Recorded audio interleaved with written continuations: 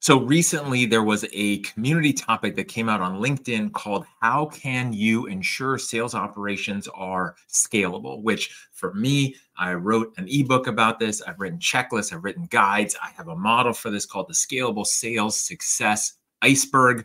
And the iceberg model is generally overplayed, but it works so well in this case. And so I had to contribute to this community article. And what I want to do in this video is I want to go through it and provide some insights, both what other people said in the community and their responses to some parts of it, as well as what I put in there, my thoughts. Now, if you're not familiar with the way that these articles work, these community articles, is there's a topic, and the way it works on LinkedIn now is that it's a topic that was generated by AI. It even says powered by AI in the LinkedIn community. AI comes up with a topic, comes up with a certain number of sub bullet points. In this case, there's 6 sub bullet points, 6 kind of like topic portions to reflect on or respond to in relation to the main topic. And then it's open to the community to respond. And obviously there's top contributors who are part of it. And that's where I found this. So in this article, if you will, it's a community topic, really. How can you ensure sales operations are scalable?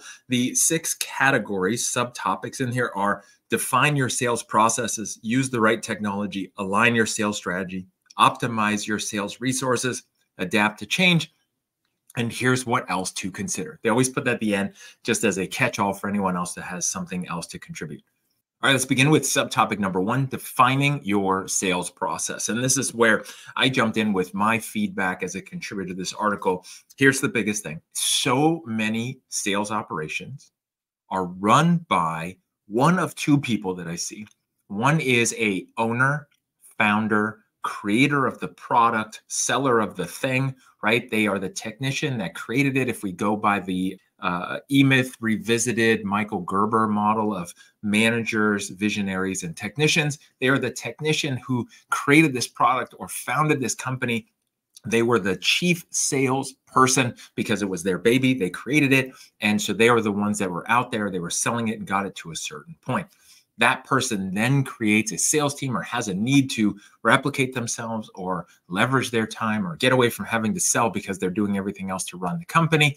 And then they're trying to grow that. And they think, if I just hire the right people and throw them out there, they're going to do what they do best, which is a huge mistake. And in fact, I wrote an ebook about this where part of that ebook talks about hiring people in that way and how that's such a big issue.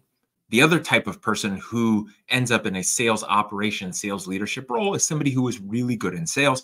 They were effective. They were promoted because they were so good, or they were promoted because they were consistent, because they showed up. Maybe they were a rock star. Maybe they were just like consistent. They were effective. And so now they're in a leadership role. And so they try to make everyone do what they did to be successful, or they think that everyone should just do what they did or follow their playbook because that's what they did to succeed. And so that's the way to do it. Now, that is a problem because everybody is different. There are a lot of different personalities, different types, different work styles, different game player types, different motivational reasons.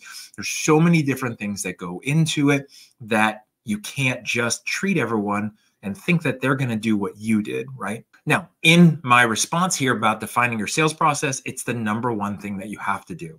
The biggest thing is that you can't just assume that you can hire some salespeople, give them some leads or a list or some contacts, and then hope that they know what to do and they will just show up and close deals. It's not how that works. And here's the biggest piece of advice is if you try to do that and you find someone that's so amazing and so effective and so self-motivated and so good at what they do that they can succeed in sales without you, they're not going to stay forever. At some point, they're going to take their ball and they're going to go somewhere else for somebody who's going to pay them more, or they're just going to start their own company because they realize, I'm so amazing, I don't need you. I can do better on my own. Why would I want to stay here, right? That is what will happen. They are not going to stay forever unless you've made it just so easy and so lucrative where you're paying them so much money that it's just simple and it's a no-brainer for them. And so the key is that you have to stop assuming that you can just hire the right person, put them in the seat, and that should work enough. You have to define your sales process. And keep in mind, it's not about defining your sales process of what you did, but it's also a combination of what you did and what works and what other people can do. It's one of the things I advise people all the time is, what is the sales process that a normal, good salesperson human can do. Not you, because you're superhuman. If you're a rock star sales rep, stop thinking everyone's going to be a rock star like you and build a sales process that a well-intended salesperson who is a cultural fit for your company, who wants to do well, can take your sales process and produce above average results, right? An amazing salesperson is going to turn it into amazing, but you want to bring someone who's average in, give them a process where they can get above average results. If you do that, you're winning. You've built a scalable process, because then you don't need to hire superstars. You don't need to only have a certain type of person who's amazing. And instead, what you're doing is building more of a sales factory. You bring someone in, give them the tools and the process and the systems in place where they can produce much better results, something above average, something better than what they could just do on their own. You've helped them achieve more. If you can do that and you can fill your sales team with that, trust me, you are winning.